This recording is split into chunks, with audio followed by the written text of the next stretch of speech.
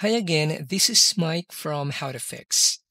In this video, we will talk about how we can fix these kind of error.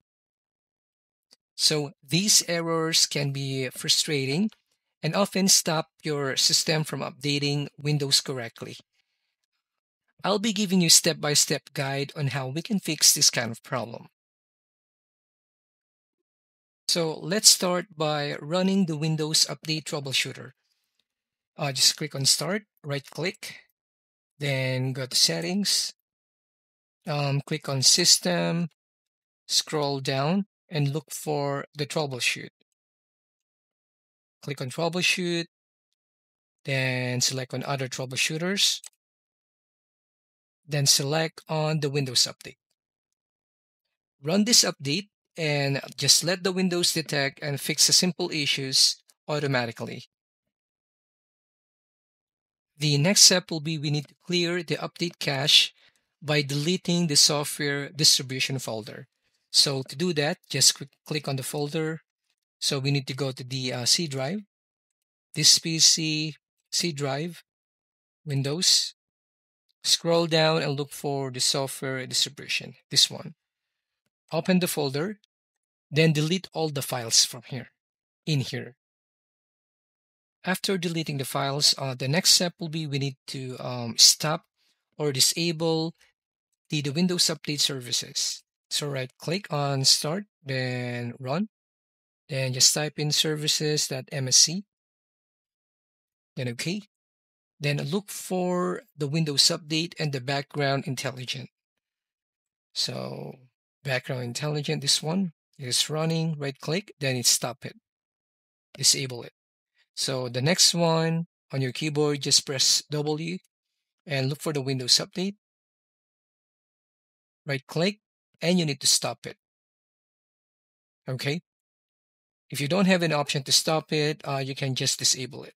Properties, then you will have an option to disable it. Okay. After checking the services, the next one will be you need to run this command, the DISM and also the SFC scannow. So to do that, just click on Start, type CMD, make sure to run it as administrator. Yes. Then type SFC scan. This will check all of the system files and it will try to fix it. Just wait for it to finish. Once it is finished, you will be getting a message that it is completed. And the next command, that will be DISM.